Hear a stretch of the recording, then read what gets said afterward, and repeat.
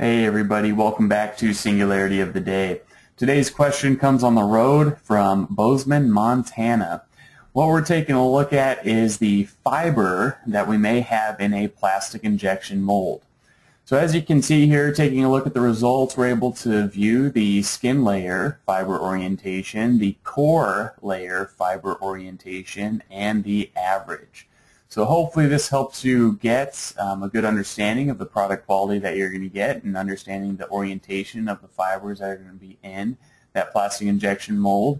But how do we account for this? The question was raised of, well, we're doing a couple experimental things. Maybe we're adding some fiber to plastics that normally don't have fiber, or modifying the amount of fiber into other plastics, other polymers.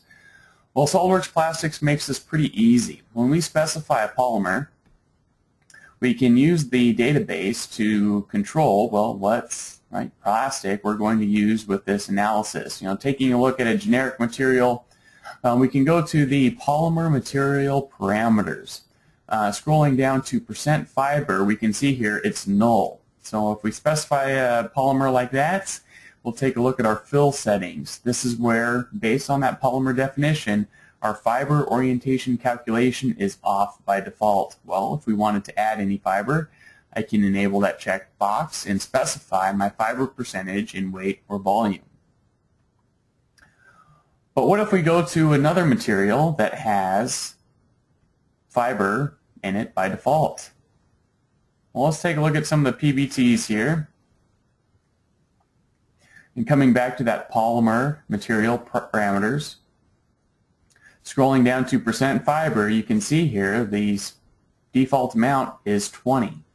Well, sure enough, when I click OK and specify that parameter for the polymer, come back into our fill settings, and indeed, on by default is our fiber orientation calculation. Now again, I can modify this from here to really control that fiber percentage if I need to again, really understand what's going to happen when we run this analysis and help predict that product quality, taking a look at that skin layer, the core layer, and the average fiber orientation. So hopefully this helps you improve your product quality, especially if you're getting into any fiber, mixing in with your plastics, and happy analysis.